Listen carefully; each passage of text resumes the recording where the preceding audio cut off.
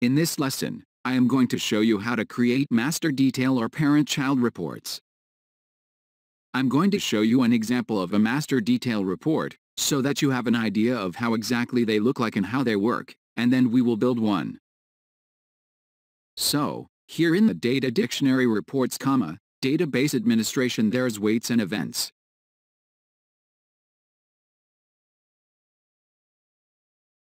This is a master detail report. As you can see, it has two results grids, one up here and the other one down here. This is the master report, and this is the detail, and when I click on a row in the master, it retrieves the details for the master row I selected.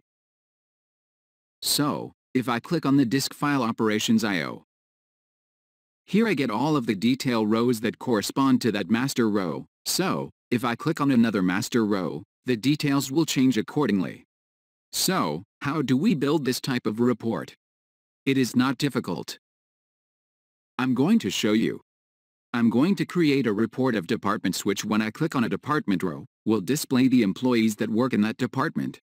I will start by creating a new report in the usual way, just like we did in the previous lesson. I'm going to call it my first master detail, and I'm going to leave table as the style. And this time I'm not going to provide a description, just a tooltip.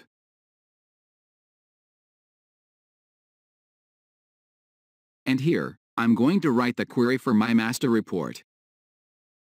In this case, it's going to be a query from my dep table. And now I'm going to select this advanced checkbox, because it is necessary to be able to add a child report. As you see, now my query is in a separate section called SQL query, and I have a new section for child reports, so I'm going to click on it, and here, I'm going to click on this Add Child button. I have to give the child a name, and I'm going to call it Carlos Jr., not funny, I know. I'm going to call it my first child.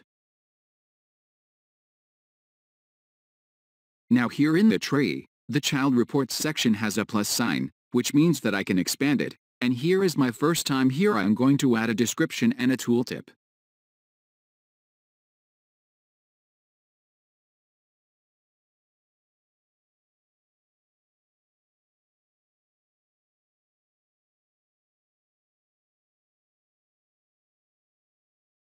And now I'm going to click on the plus sign of the child, and I'm going to go to the SQL query section.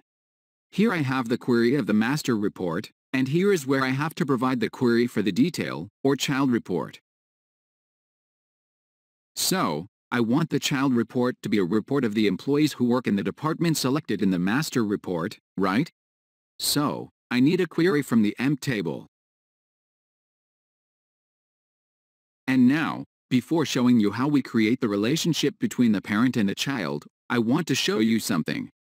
If I select a connection here, this button gets enabled, and it allows me to test my report without having to leave the report editor. So, if I click on it, it runs the report with the data from that connection, which is pretty useful. So, here is my report, but let's see what happens if I click on a department here. As you see, it looks like the details are refreshed, but I get always all of the employees, not only the ones for the department selected, and that is because we have still not created the relationship between the queries. So, let's do that. The mechanism by which I can relate one query to the other one is based on the use of bind variables. The columns from the master query are available to the child query as bind variables automatically, so I just have to add a condition in my child query to make it return only employees from the selected department. So, I'm going to add a where clause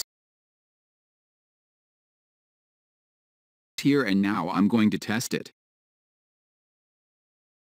As you see, there is no detail now, but if I click on a department, now I do get the employees of that department.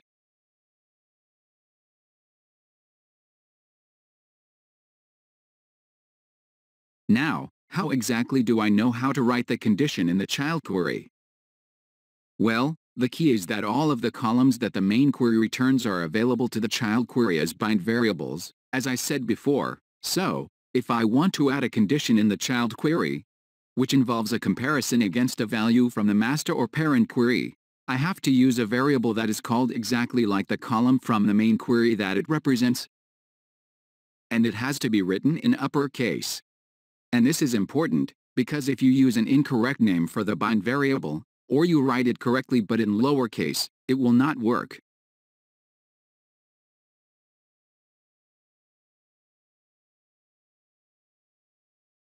Okay. Now you know how to build master detail reports, but what about drill down reports? The concept of drill down is that you have a way to request more details about something, usually by double-clicking, using context menus or other similar methods.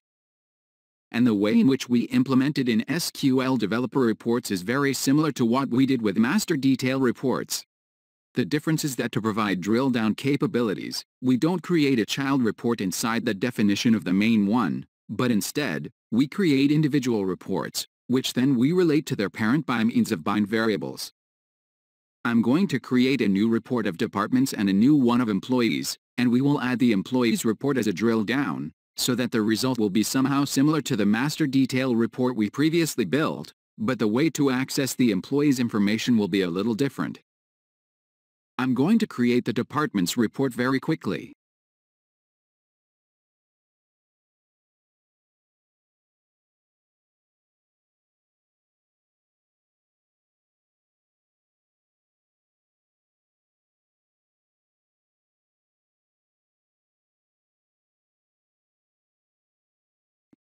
And now I'm going to create the employees report.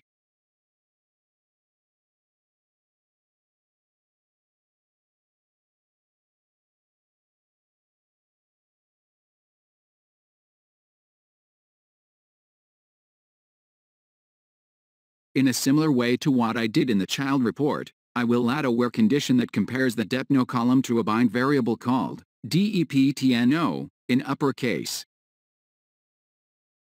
Now, since this is an independent report, if I run it, it will ask me for a value for the bind variable, which is perfectly normal. But now, I'm going to add it as a drill down in the departments report, so edit. Now here in the drill down section, I click on Add Report. And here I provide a name.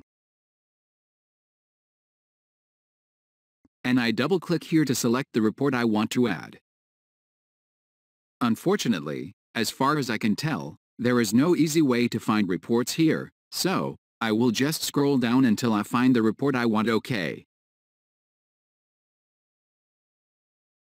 Here it is. So, I can now apply. And if I run my departments report now, and I right-click on a row here, I have employees as an option in the context menu, and if I select it, it shows me the report of the employees of that department. And now if I click on this back button here, I now have departments as an option, so I can go back to the first report.